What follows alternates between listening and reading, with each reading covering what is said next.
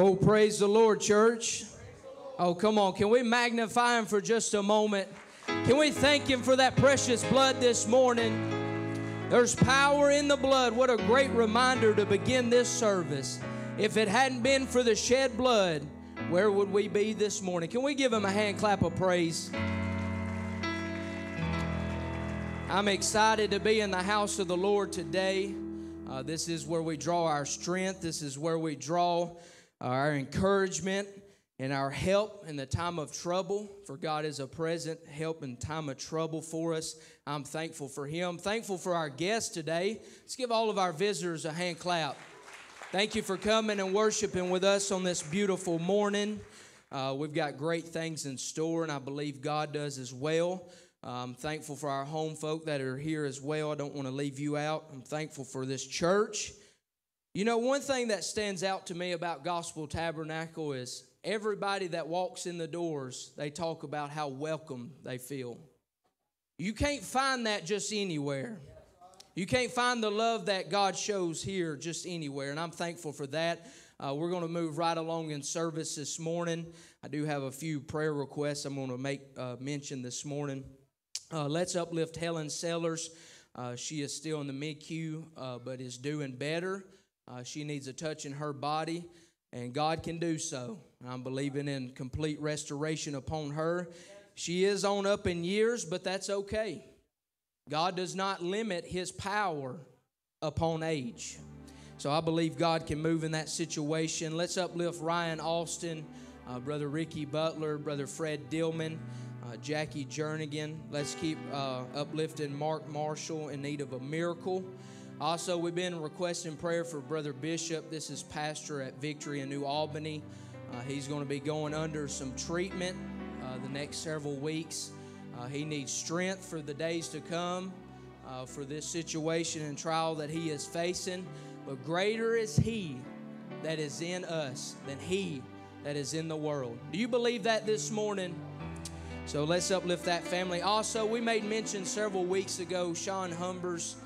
This is a gentleman that works right alongside Brother Aaron Lee. Had found a mass on his brain, a tumor.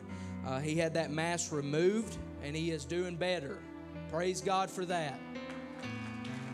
We still serve a way maker. We still serve a God that makes a way where there seemeth to be none. If you have a need today, you're in the right place. If you have a sickness today, the healer's here. If you need a situation to be performed, the Waymaker is here. You've stepped in these doors with expectations, and God has come to meet those needs this morning. I'm reminded in Philippians 4:19, it says, "But my God shall supply all your need according to His riches in glory by Christ Jesus." If you have a need this morning, go ahead and let it be known by the lifting of your hand. Allow that other hand to go to surrenderance and believing in God's power. Lord, we come before you on this beautiful morning that you have blessed us with. God, with many situations and many trials and sickness seems to flood our minds and our community. But God, I am still serving the same God that was the same God 2,000 years ago. For the power is never changing. Lord, you are still making a way where there seemeth to be none. I proclaim the name of Jesus upon every disease, upon every sickness, upon every problem in every family this morning. God, you see every heart and mind and soul in this sanctuary. God, we have gathered together under the saving name of Jesus today for one reason, and God, that is to get everything that you have ordained for us. God, we pray in this service that the mighty power and the anointing power of the Holy Ghost would take complete control today. And God, just move the mountains, loosen the chains today. God, we bind against every evil spirit.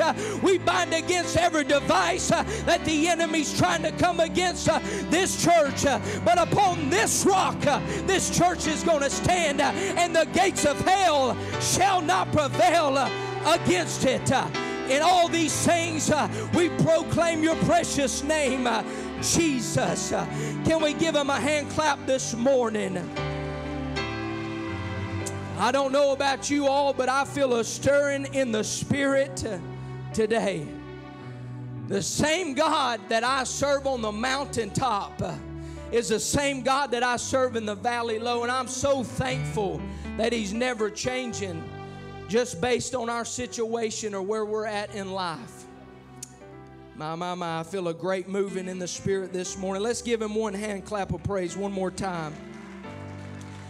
We're going to go ahead in our tithes and our offerings at this time, if our ushers would be making their way.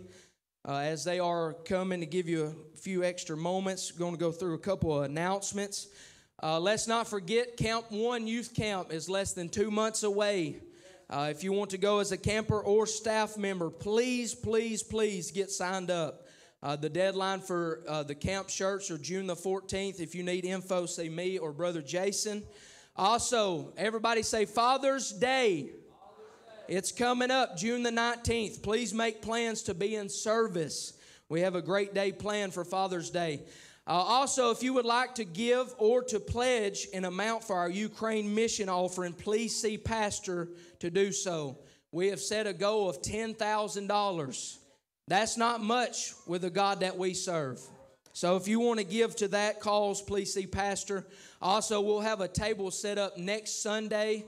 This will be a baby shower for Kayla and Aaron's baby that is quickly approaching.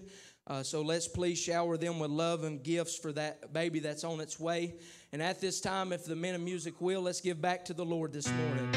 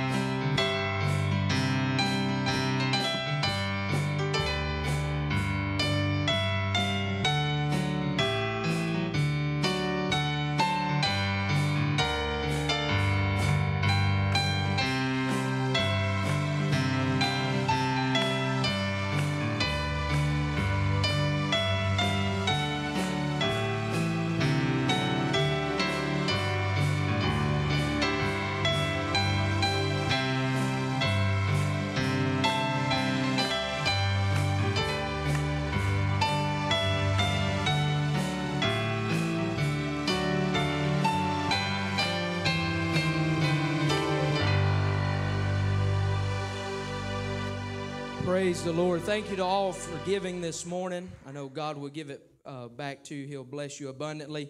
At this time, our worship team is getting ready to lead us in worship this morning. But real quick, I do want to read in Psalms 23. We all know this very well, so just bear with me just a moment. It says, "The Lord is my shepherd, I shall not want. He maketh me to lie down in green pastures.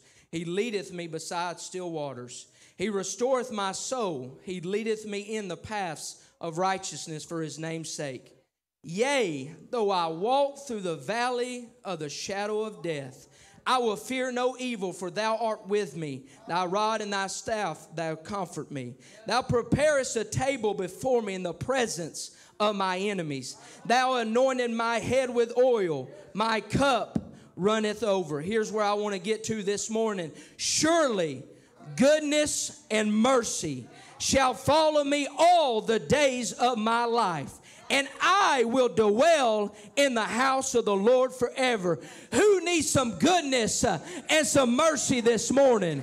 I want to encourage you, as long as you will abide in the house of the Lord, surely goodness and mercy shall follow you all of your days. Let's worship with the worship team.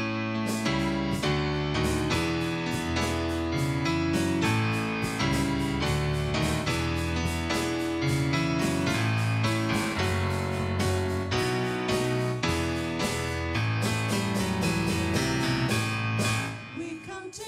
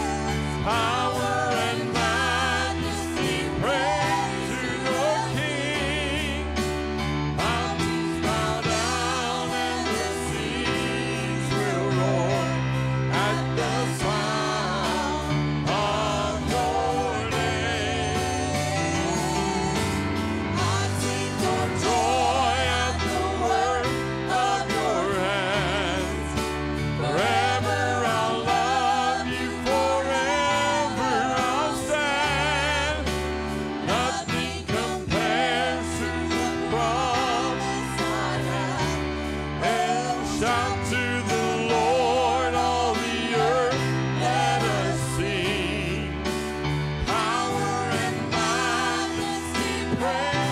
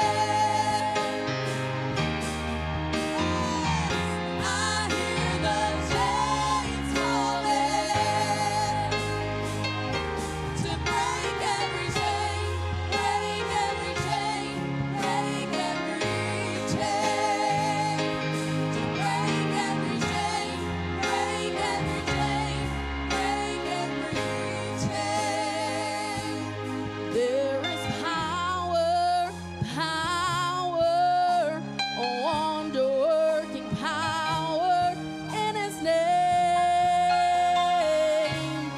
In His name, there is power, power, wonder-working power in His name. In His name, there is power, power.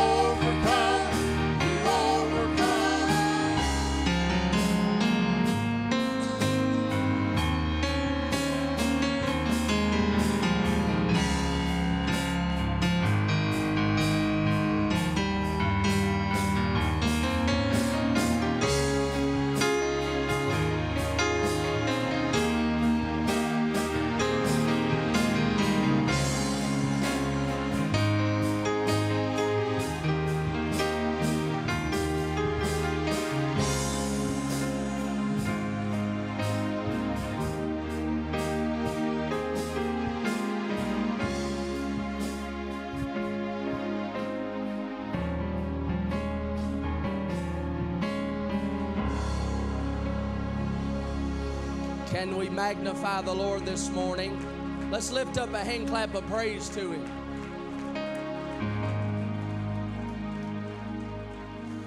You know, folks, there's just some sicknesses we can't heal. It's just some problems we can't fix. Just some chains we can't break. But when we call on the name of Jesus, the Bible says all power in heaven and earth is given unto Him. Why don't somebody call on His name right now? Can we lift our hands across this house? Why don't somebody just speak His name? Maybe you hadn't spoken in a long time. Why don't somebody just say the name of Jesus? Jesus. What a friend we have in Jesus. What a hope we have in Jesus. He taketh all of our sins away. I'm thankful for the name of Jesus. He's a strong tower. The righteous runneth into Him and they are saved. So good today to see Sister Charlotte Smith and Brother Sherman Smith back in service with us today. We love them. So thankful for them. But although they may not have been here in body, they were here in spirit. They were here faithful. These are some faithful folks. And I'm thankful for them. And if you're a guest with us today, God bless you. We're glad that you're here today. My grandmother is here somewhere. She was. Where is she? She may have. There she is back there. This is my Grandma Winders, everybody. We're thankful to have her, are we not? She used to live in Missouri. You can be seated. She used to live in Missouri, and now she lives here in Corinth with us, and so thankful for that. We'll get to spend more time with her probably than we ever have before, and so we're thankful that she's in church with us here today. Are you thankful to be in church today? Well, I want to tell you, I've got some exciting news to share with the church this morning, and I think that you'll like to hear this, and if you don't like to hear it, I sure like to hear it, so you don't really matter. I'll praise for you, and I'll be thankful for you. But earlier this week, I got a call from a lady, and I didn't recognize the number, but I picked it up anyway. You know, there's sometimes numbers ring my phone, and I'm just like, I'm not answering. I don't know who that is. If they want something, they can leave me a voicemail. But something just told me, hey, just pick up the phone. And so I did, and the lady on the other end of the line just began to talk to me, and she said, we've got that land right beside the church she had talked to me about quite a while back, and Sister Nell had talked to them quite a while back as well, and she says, we want to sell it to you. It's 30 acres. And I said, well, we want it. We've been praying about some land, and if you're not familiar with what I'm talking about, if you go right outside this door here and look to your right, all of this land that runs right along the highway. She said, I want to sell you 30 acres. Well, we had planned a board meeting and planned to meet, and we'd started to looking at the land a little bit more, and we found that it wasn't 30, it was 45 acres. And so I called her back, and I said, look, we're seeing this land's 45 instead of 30. I said, but if you want to sell us 15 more acres, we'll be glad to take that as well. She said, that's not a problem. I'll sell you the total 45. So we have reached an agreement financially for the church. We met as a board on Thursday night. So I am proud to announce to you that as of Monday, we should be under official contract for a brand new 45 acres that runs right along this highway behind the church. I want to give God praise for that. Hallelujah. Hallelujah. And if you'll hang with us long enough, we plan on that being the very spot that we're going to build our brand new facility one day. And I am thankful for that. God is good to us. Whether He gave us the land or not, He's still good to us. He's still good to us, and I'm thankful for that today. We're going to carry on with our family series that we've been talking about, Family Matters. I'm going to read out of the book of James, if you will, today, starting with chapter 3. I want to read a couple verses, and just in your reading this morning, James chapter 3, verse 1 and 2. Didn't we have an awesome Sunday last Sunday? We had a great time in the Lord. We had 2 baptized in Jesus' name, and we're so thankful for that. I'm thankful for what God is doing. James chapter 3, verse 1 says, "My brethren, be not many masters, knowing that we shall receive the greater condemnation. For in many things we offend all." But listen to what it says. "If any man offend not in word, the same is a perfect man, and able also to bridle the whole body." And so this morning as our series continues, I want to talk about why words matter. Why words matter. Will you grab your hand to the person next to you, or just lift your hands up in heaven and ask God to speak with us this morning? Father, we lift up your name. We're here to glorify you in your sanctuary today. We're here to make known your deeds among the congregation. And God, we want to thank you for your goodness, your mercy, and your grace. But God, we're not here by happenstance. I believe we're here to receive a word from you. And I pray you'd speak to every heart and mind in this building today, that you would use me for the glory of God as I point these people to you, God, and as we look at your word. In Jesus' name we pray.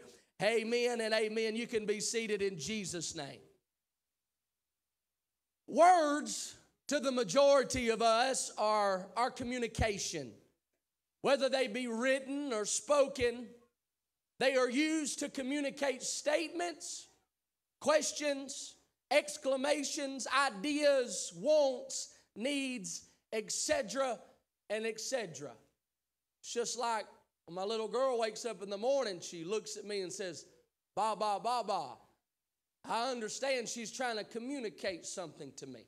Or she walks to the pantry and points and something that says, "Bite, bite, bite, bite." I understand that she is wanting something, and thus that's her communication to me to get what she needs. This was God's choosing for mankind. He wanted us to be able to communicate with one another, and also he wanted us to communicate with him. Can I get a witness, somebody? We need to communicate with him. And if you truly want to understand how powerful, unified, and healthy communication is, let us look to the book of Genesis chapter 11, beginning with verse 1. And the Bible says, "And the whole earth was of one language and of one speech. And it came to pass, as they journeyed from the east, that they found a plain in the land of Shinar, and they dwelt there. And they said one to another, 'Go to, let us make brick and burn them thoroughly.' And they had brick for stone, and slime had they for mortar.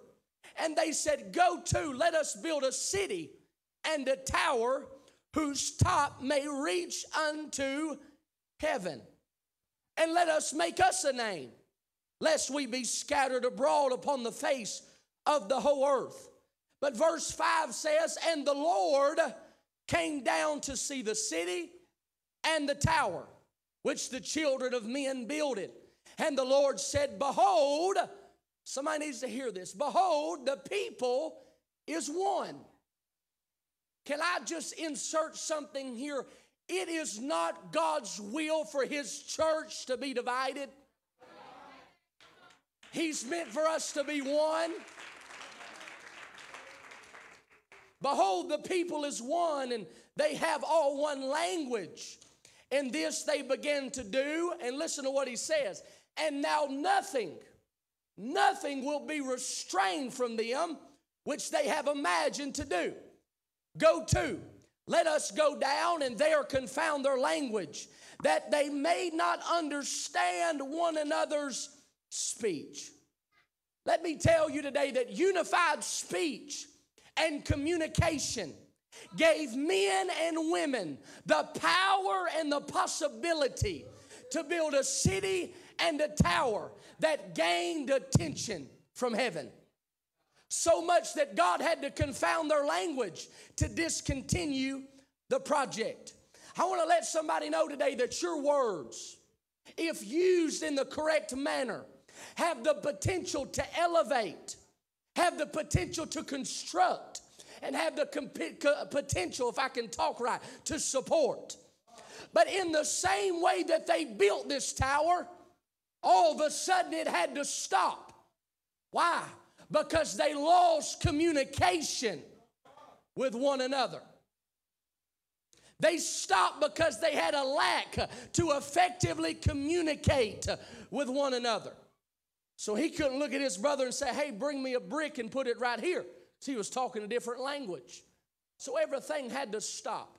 Can I just tell you today, you know when this church will start growing? It'll stop growing when the people get divided. The church will stop its progress when we can't communicate effectively with one another again. Can I tell you, it's important the things that we say to one another. It's important how we effectively communicate ourselves.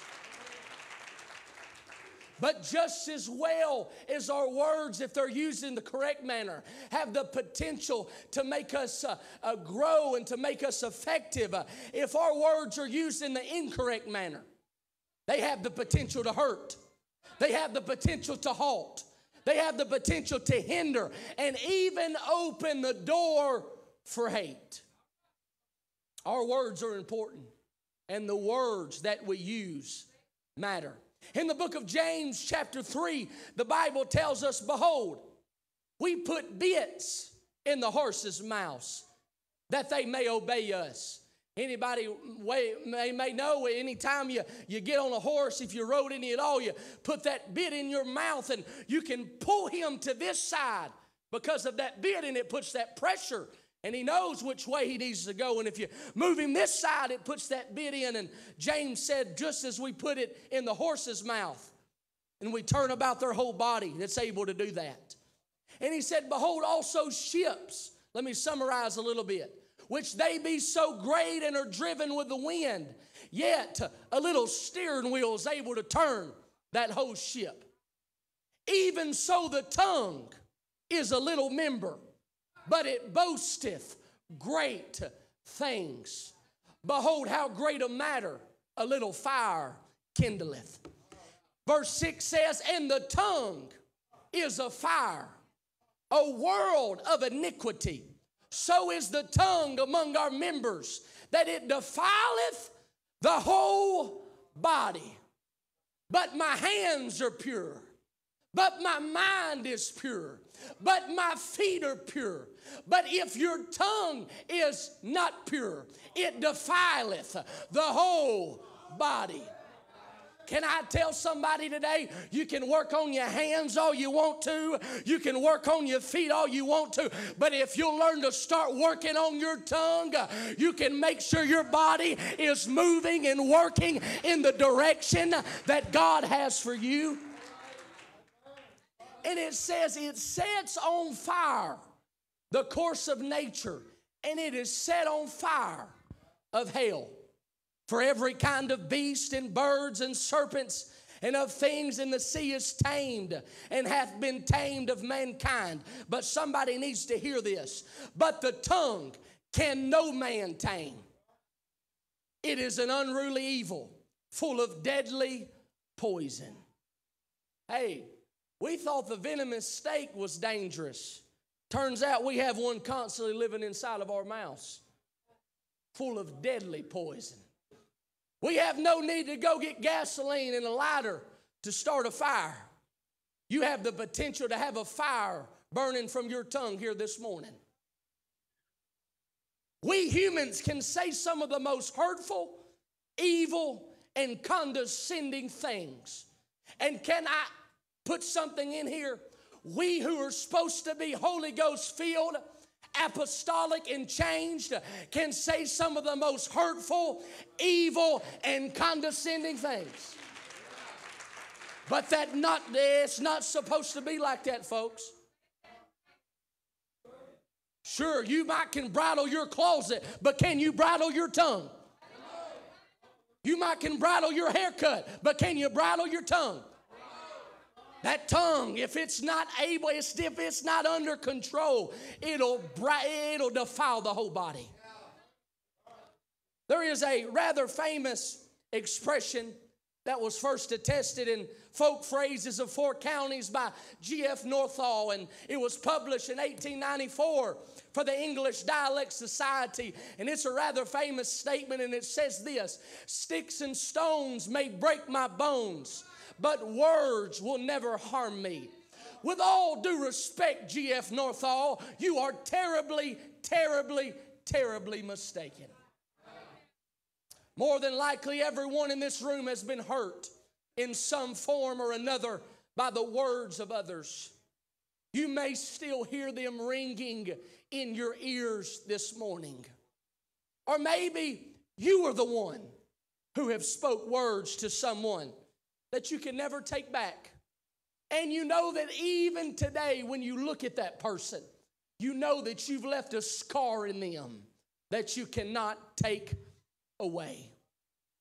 Solomon must have knew a little bit about this, as he said in the book of Proverbs chapter 15, that a soft answer turneth away wrath, but grievous words stir up anger.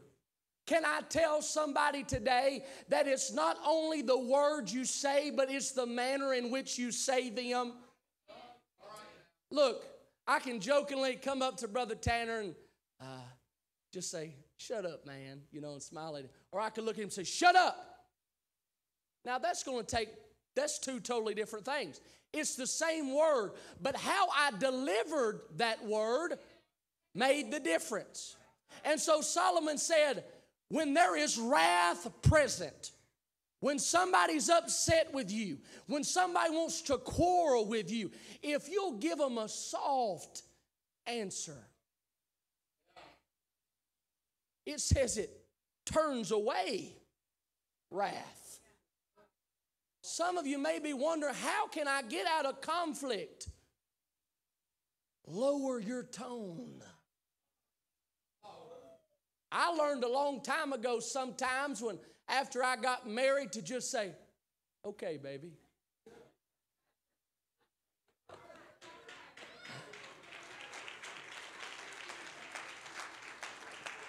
Sure, we can come up to somebody and hit the same tone back at them and say, "Hey, I ain't losing this one." Yeah, you are. There's not going to be a winner in it. You can be the bigger person and say, "Hey, I'm going to use a soft answer. It's going to turn away wrath." And grievous words stir up anger. The words that you pinpoint to somebody can stir up anger in them. If you don't want folks angry at you, learn to shut your mouth. If you don't want people upset with you, take hurtful things off of your tongue. I know that's blunt and direct this morning, but we are pursuing peace.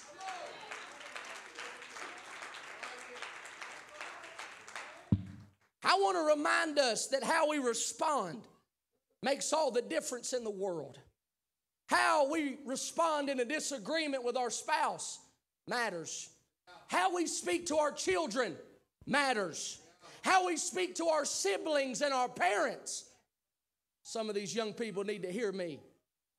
How we speak to them matters. How we talk among our coworkers matter. How we talk to ourselves when we're looking in the mirror matters. Hey, let me tell some young people this. When you look in that mirror, don't look in that mirror and say, "I'm ugly. I'm never going to be anything. I'm not talented. I don't look at everybody else." But you need to look in that mirror and say, "Hey, I'm a child of God. I'm beautiful in His eyes. I was made in His image. I do have a purpose. I do have an anointing." Wonder why you're having bad days at school. Wonder why you're struggling so bad to fit in. Is because you have not accepted that you are beautiful just the way you are. That you are talented just the way you are. We have become a society who likes to look at social media and look at certain women and men and think, if we don't look this way, if we don't dress this way, if we don't act this way, we're not really in the in crowd. Let me tell you, you don't need to be in the in crowd. You need to be in a crowded place called heaven. And that's what you need to make up your mind today to be. Thankful I got one back here who's going to shout for me. Can I tell you, When you say, I'm sorry, I was angry after some hurtful words, it will not take back the poison. I'm sorry, I was not in a good state of mind, will not automatically extinguish the fire. The damage has already been done. You can't put the toothpaste back in the tube after you squeezed it all out.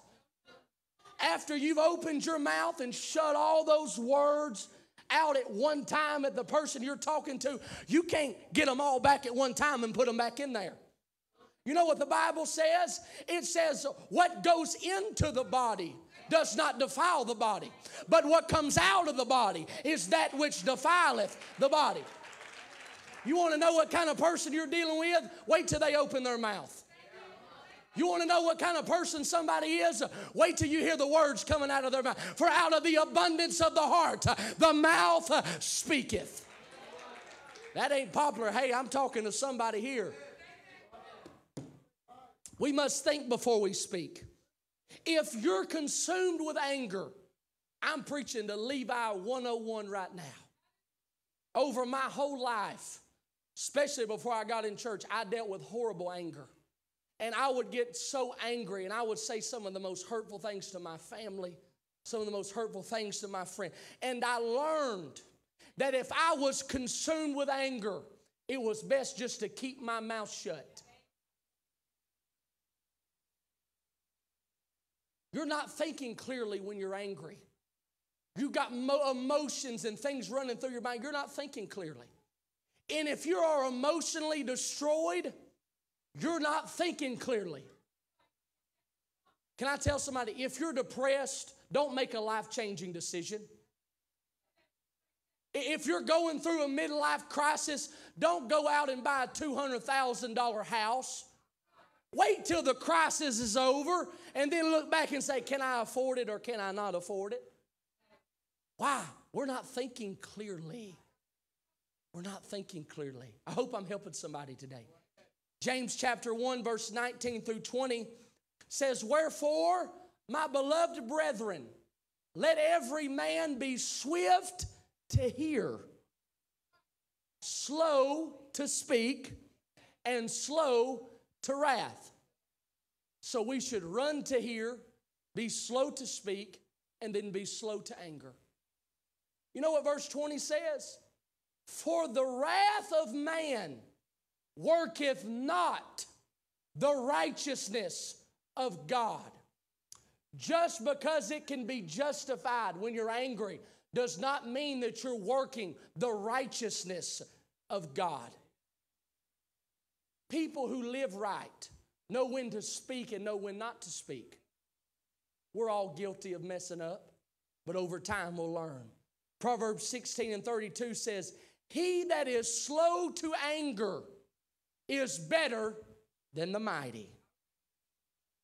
Hey, we could say, look, I may not be the strongest weightlifter in the room, but I'm working on controlling my anger. And God, when he looks at you, he says, he's stronger than the mighty because he can tame his own anger. And he that ruleth his spirit than he that taketh a city. I am convinced today that if we can allow God to control our anger, our frustrations, and our emotions, we can limit the damaging words that we have the power and potential to speak. Let us choose to speak words that are pleasing and acceptable in the sight of God. You may be sitting there today and say, well, everybody messes up, says things that they shouldn't. I'm going to tell you that does have some truth to it. But God talks about that again in the writing of James, and I want to bring our attention to that here this morning. That way you can't use that as an excuse to cuss somebody out at work. That way you can't use that as an excuse to get angry and go off on somebody and say, well, sometimes we mess up. It says, therefore, bless we God, even the Father, and therewith curse we men, which are made after the similitude of God. Out of the same mouth proceedeth blessing and cursing. I'm sorry, I forgot to send y'all my verses up there. Just thought of that, brethren. My apologies to you. Out of the same mouth proceedeth blessing and cursing. My brethren, these things ought not so to be. Let me break 9 and 10 down. We come in, we lift our hands, we thank God, we bless God. We walk out the door, we talk about people behind their back. We gossip, we're double-tongued. We think we can speak whatever we want to. God said these things ought not so to be. And can I clarify something here today? It said we curse men. It didn't say whether they were good men or whether they were evil men. He said they're all made in the similitude of God. Will we choose to be blessers or will we choose to be double-tongued? Can I tell somebody today, and I heard this not too long ago, God forbid that when I'm pastor here, we'll be called Gossip Tabernacle instead of Gospel Tabernacle. Hey, got quiet in here real quick, didn't it? We can't bridle our tongues. We're no good to God. Bridle your tongues. You don't talk about your brother. Doth a fountain send forth at the same place sweet water and bitter? No, you can't get both of them at the fountain. It's either going to be bitter or it's going to be sweet. Can the fig tree, my brethren, bear olive berries? Or a vine, can it bear figs? So can no fountain yield salt water and fresh water. You're not going to go to the Gulf and go right here and say, okay, I'm going to get in the salt water this time I step in. And then you walk a few feet down the beach and say, I'm going to get in some fresh water right here. It's salt water, folks. When there's salt in the mix of, there's no separation there. Who is a wise man and endued with knowledge among you? Let him show out a good conversation his works with meekness of wisdom. You want me to tell you what will make some of us the wisest men and the knowledgeable men and women in the world? The Bible says we will show out of a good conversation his works with meekness of wisdom. Wisdom is not what we know. That's not what just makes us wise. And I'm going to get into that here in a minute. It says, if you have bitter envying and strife in your hearts, glory not and lie not against the truth. This wisdom descendeth not from above. If you are bitter, that's not wise. If you have envying and strife in your heart, it's not wise. It says it's not from above. It's earthly. It's sensual. Then look what it says. It's devilish. But I have a reason to be upset with them. I have a reason to go right now and knock on their door, and as soon as they answer, just hit them right in the nose. That's devilish. That's sensual. Didn't say if you had a cause, you can be like that. For where envying and strife is, there is confusion and every evil work. If you're operating in anger and malice, you are not in the will of God. Somebody needs to hear me. But listen what verse 17 says. But the wisdom from above is first pure, then peaceable, gentle, and easy to be entreated, full of mercy and good fruits, without partiality and without hypocrisy. And the fruit of righteousness is sown in peace of them that make peace. Can we ask ourselves today, are we using words of wisdom in our lives? Not as the world gives, but that comes from above. Here's how we're going to find out. First question is, are the words you using pure? Can I clarify? Curse words are not pure. Well, I slip up from time to time. Get repentance. Ask for forgiveness. But those things are not pure.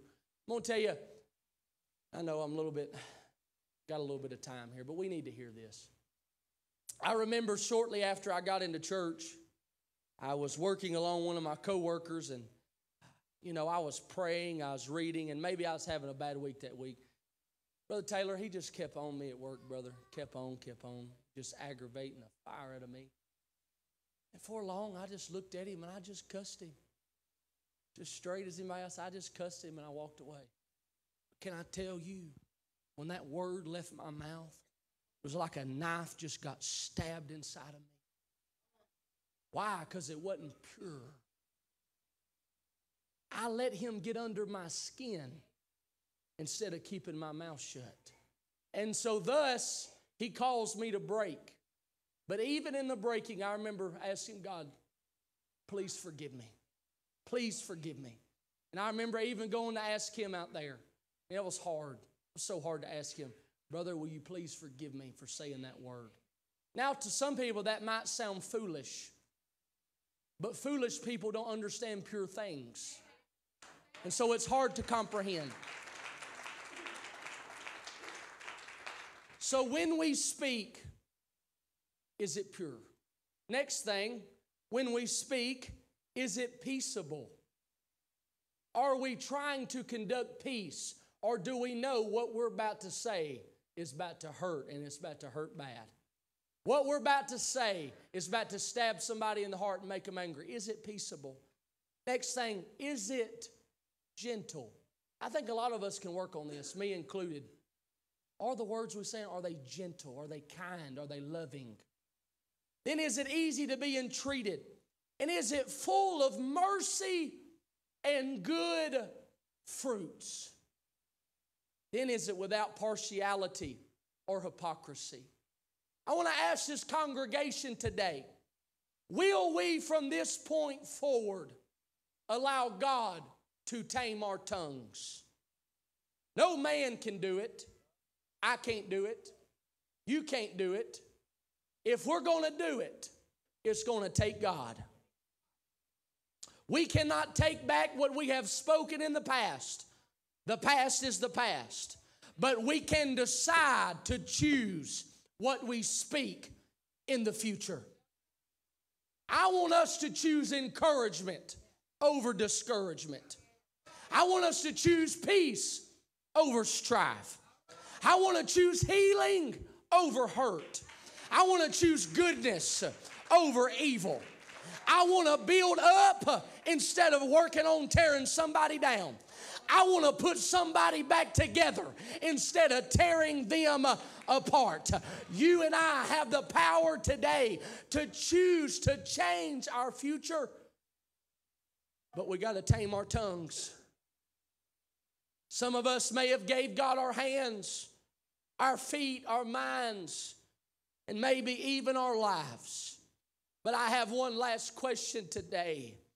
Have you given him your tongue? Have you given him your tongue? Can we stand today? I know this ain't been a shout down here this morning, but we need to hear what God wants to tell us today. We need to hear what the Spirit is wanting to say unto the church. Sure, will we say some things sometimes that maybe be a little bit out of order? I'm sure we will. But are we man and woman enough to admit when we've hurt with our mouths and to say, I'm sorry, forgive me, I'm working, God is doing a work in me. Even today, I'm reminded of words I said when I was in high school. Can I tell somebody this today? Now listen, I grew up in church. This might sound crazy to you, but I remember when I said my very first byword. Not a cuss word. I'm talking about a byword. Second, third grade. Going out on the playground. Kid just said something foolish and I just repeated him. Can I tell you, just because somebody else says it does not mean you have to say it. Then I remember when I started saying my first curse words. Those things still, and that's crazy to some folks maybe, but those things still hit me because those were milestones that hurt me. I'm talking to somebody here today that's been hurt by words.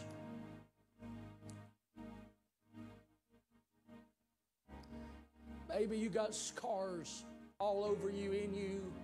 Maybe somebody in this very church has hurt you.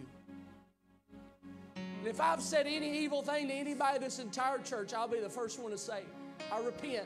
I'm sorry. I'm sorry I hurt you. Didn't mean to. Can we choose today? Can somebody make up their mind today that God, I don't want you to just have one part of me. I want you to have all of me. Can I just insert this real quick? Do you know why God fills with the Holy Ghost and people speak with other tongues as the Spirit gives the utterance? You know how He's able to do that? Remember what I said, that no man can tame the tongue. But when we humble ourselves before God and He fills us with the Holy Ghost, you know how He confirms that? He says, I'm taming that very last member. And I'm going to use it to speak glory and blessing unto me. I'm going to tame it. Will somebody allow God to tame your tongue today? Maybe you've hurt somebody in your words. Maybe you've talked about me. Maybe you've gossiped behind my back. You hadn't hurt me. But maybe today you need to ask for forgiveness. Maybe today you need to repent. As they sing this song today, why don't we come as a church and say, God, we want to be pleasing to you. Our words matter.